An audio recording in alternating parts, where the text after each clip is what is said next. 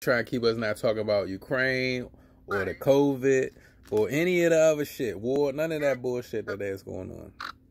They like, nah, talk about Will slapping the shit out of America's favorite black guy next to Wayne Brady. Right? America's, everybody hates. Everybody hates Chris. Like, shit. Let's show him how much. Right? You gonna slap our favorite nigga to hate? Damn. Right, we're gonna have our favorite new nigga slap the nigga everybody hates. Like shit though. On TV. On TV. They don't make TV like this anymore. Yeah, we gotta not talk about the corporations that's making all of the world pollution. Yeah, that's not. Let's. That's a different show.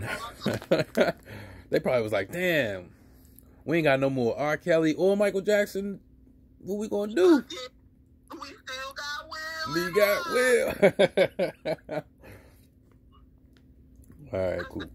Promo for a new sitcom they have coming out called Will and Rock. Right, right. Nobody watches the fucking Oscars anyway, so. That's on like the 8 people that watched definitely saw it.